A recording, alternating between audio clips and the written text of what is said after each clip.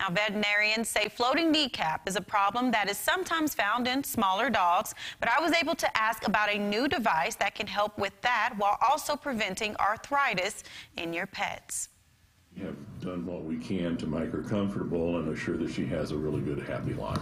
Bella is like many other smaller dogs who tend to have a congenital disorder known as luxating patella, which is a fancy way of saying their kneecap dislocates or it jumps out of where it's supposed to be. Dr. Merton Pearson at Noah's Pet Hospital says unlike previous methods of surgery, there's a new device that could cut down recovery time. I have set it up such that I have templates that I can open the knee up and I can put this in place and measure and make sure I've got the right size and then drill my holes through the template and then place the implant in place and 2 or 3 screws depending upon the size of the implant and close and I'm done. And so I'm not cutting bone. And Bella is one of the pet hospital's first pups to experience both types of surgeries. Night and day on how she's recovering. She feels much better. She's not as painful.